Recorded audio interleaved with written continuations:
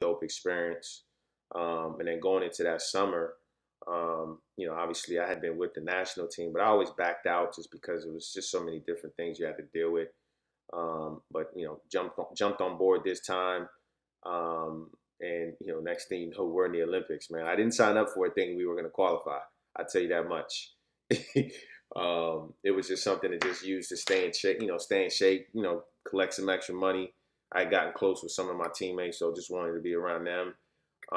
We were not a ballot at all to get that, one of the last tickets, and we ended up playing, beating Lithuania. We ended up beating, I want to say maybe Russia, and then obviously beating Greece. And just think of it like our George Mason run almost, where we had to take down the North Carolinas and the Michigan States. Those are European powerhouses.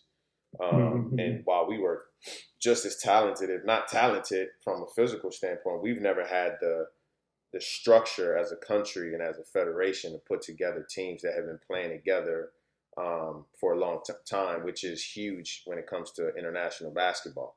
So while we were probably more talented, more athletic, we just didn't have enough to compete against some of these powerhouses, and we were able to pull it off, man. And that got us the ticket and the first Olympic berth in basketball for the country. So it was big time, man. I would put that up there, right up there with the Final Four, man.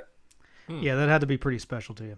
No, it was because again, I didn't really know what I was signing up for, and then next thing you know, we're we're going to the Olympics, and everybody's calling you an Olympian, and I'm like, wait a minute, damn, that's pretty dope. You know what I mean? So played in the Olympics, and obviously that was an experience.